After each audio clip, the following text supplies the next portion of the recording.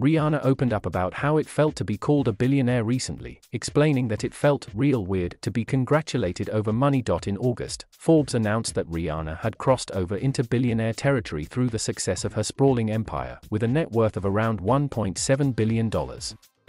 "You know, it was real weird getting congratulations texts from people for money," Rihanna said on the red carpet of her latest Savage X Fenty show.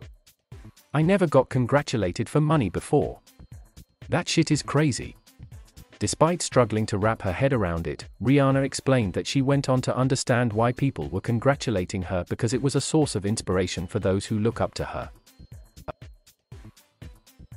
However, when asked about her empire and billionaire status, Rihanna explained that being put on a pedestal was scary, and added that she wanted to remain grounded. Of course, the other topic of the night was the upcoming Savage X Fenty lingerie show, which is due to air on Amazon Prime on September 24th.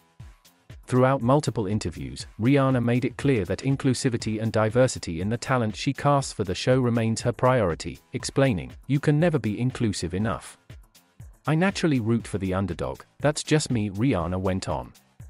"I've always been that way, and maybe that's the thing that drives my passion for inclusivity."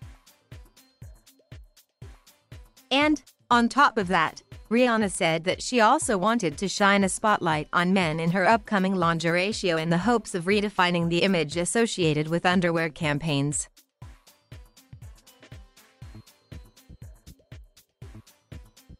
Thank you for watching. Please subscribe.